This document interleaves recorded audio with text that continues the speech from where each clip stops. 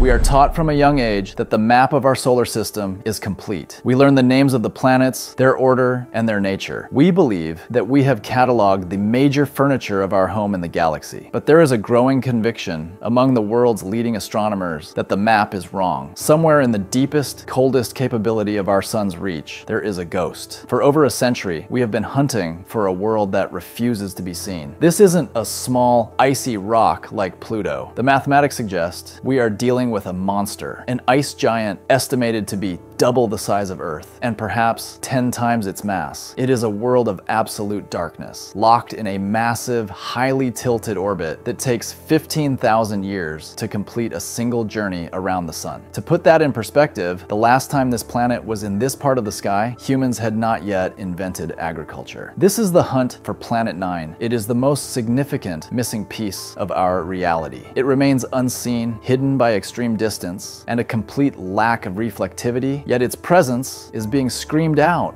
by the behavior of the space around it. We are standing on the precipice of rewriting modern astronomy, and the evidence suggests that something massive is lurking just beyond the edge of our vision. To understand why scientists are so confident about a planet they have never seen, you have to look at the history of how we discover worlds. We rarely find them by just pointing a telescope and getting lucky. We find them through gravity. This is a method of deduction that has been proven true before. Go back to the late 1700s. We had just discovered Uranus, the seventh planet. But as astronomers tracked its orbit over decades, they noticed a problem. Uranus was breaking the laws of physics. It would speed up and slow down at unexpected times, appearing to wobble off its predicted path. There were only two possibilities. Either Isaac Newton's laws of gravity were wrong, or there was something else out there, an invisible hand reaching out from the darkness and pulling on Uranus. In 1846, a mathematician named Urbain Le Verrier sat down with pen and paper. He didn't look at the sky, he looked at the math. He calculated exactly where this invisible object should be based on the wobble of Uranus. He sent those coordinates to an observatory in Berlin. They opened the telescope, and there, less than 1 degree from where Le Verrier predicted, sat the planet Neptune. We found the 8th planet, not with eyes, but with mathematics. And today, history is repeating itself. The exact same gravitational anomalies that led us to Neptune are appearing again, but this time they are happening much, much further out. The evidence for Planet 9 comes from the Kuiper Belt, that vast ring of frozen debris, comets, and dwarf planets beyond the orbit of Neptune. For a long time, we thought the Kuiper Belt was just random noise. Billions of icy rocks drifting chaotically. But in the last decade, as we began to map these distant objects, a pattern emerged that defied coincidence. Researchers at Caltech, specifically Mike Brown and Konstantin Batygin, began analyzing the orbits of the most distant objects we could find, rocks that swing way out into the abyss. If these objects were left to their own devices, their orbits should be scattered randomly, pointing in all different directions, like the bristles of a brush. But that's not what we see. Instead, the most distant objects in our solar system are all clustered together. They swing out in elongated orbits that point in the exact same direction, and they are tilted at the same angle. Imagine walking into a chaotic, crowded room and seeing 6 people all spinning in perfect synchronization, independent of the crowd. You would immediately know they are listening to the same music. In our solar system, those objects are dancing to the tune of a massive gravitational conductor. The probability of this clustering happening by random chance is roughly 0.004%. That means there is a 99.6% chance that something is shepherding them. The math indicates a massive perturber, a gravitational heavy hitter that has cleared its zone and forced these icy worlds into line. The simulation fits perfectly if, and only if, you add a 9th massive planet to the model. If the math is right, and there is a super Earth or mini Neptune out there, it begs a difficult question. How did it get there? Standard models of planet formation tell us that you can't build a planet that big, that far out. The solar nebula, the cloud of gas and dust that formed our system, would have been too thin at that distance to clump together into a world of this magnitude. So Planet 9 is likely an intruder or an exile,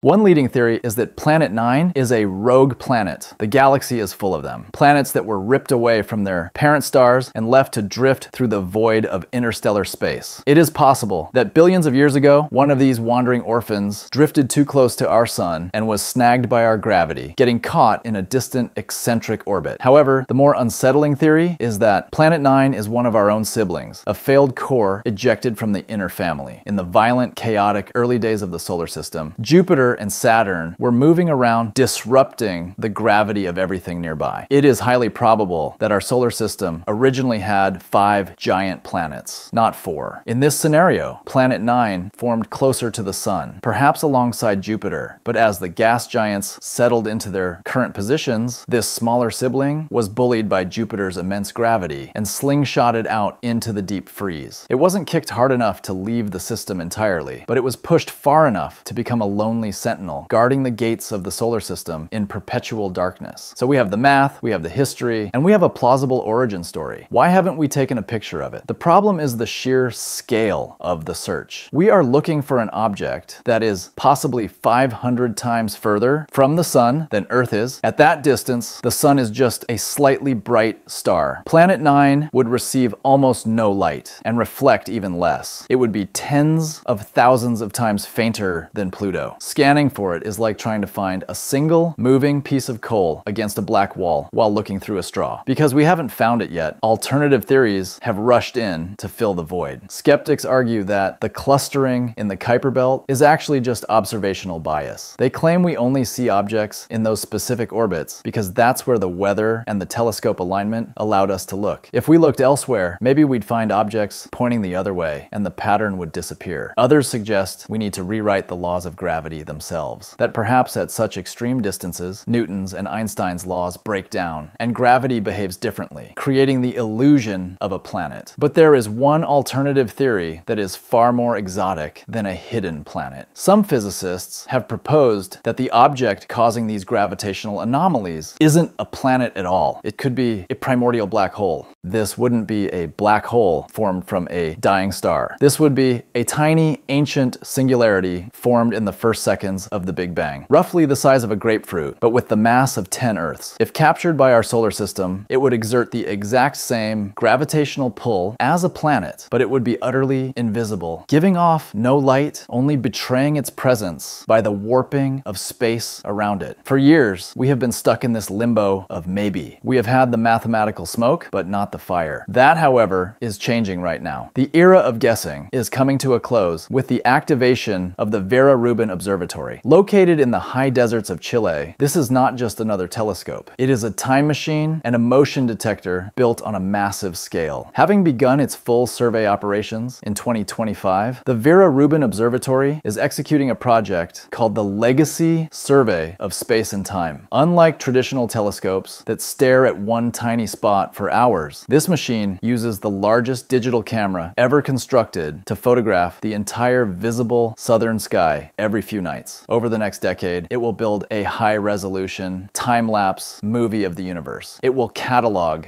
billions of objects. If Planet 9 is real, it cannot hide from this survey. The observatory will capture the faint, slow movement of the planet shifting against the background stars over time. We are currently analyzing the first batches of this data. If the planet is there, we will spot it. If it's a black hole, we might see the lensing of background starlight around its event horizon. And if we find nothing, if the survey comes up empty, then we will know that our understanding of gravity or the early solar system needs a complete overhaul. Either way, the mystery that has haunted astronomy for 100 years is about to be solved. We are the generation that will finally know what lies in the dark. We are tracking the data coming out of the Vera Rubin Observatory closely. If you want to be the first to know when humanity discovers its ninth world, make sure you are subscribed and have notifications turned on. This discovery will change everything and you won't want to miss it. Thanks for watching.